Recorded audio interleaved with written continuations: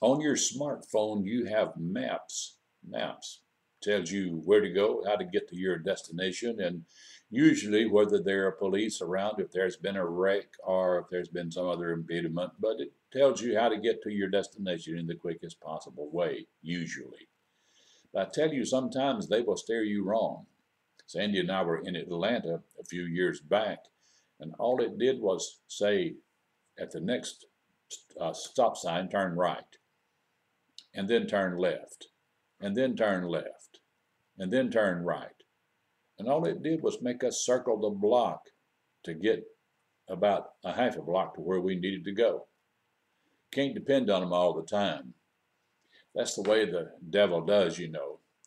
He'll give you a nice looking destination, say, oh, you want to really go here because this is so pretty and you'll be so happy when you get there. But then he'll run you around in circles or send you a very circuitous way that will not be the best way at all, but will actually be the worst way.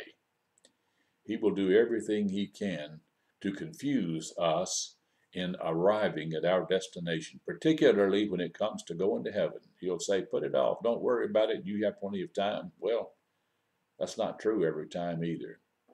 Just be sure that the map you follow is the maps you find in your Bible. They will never steer you wrong, but you'll always arrive at your destination safely and securely and happily. Thanks for watching Don Howell, today's Light and Love from Liberty.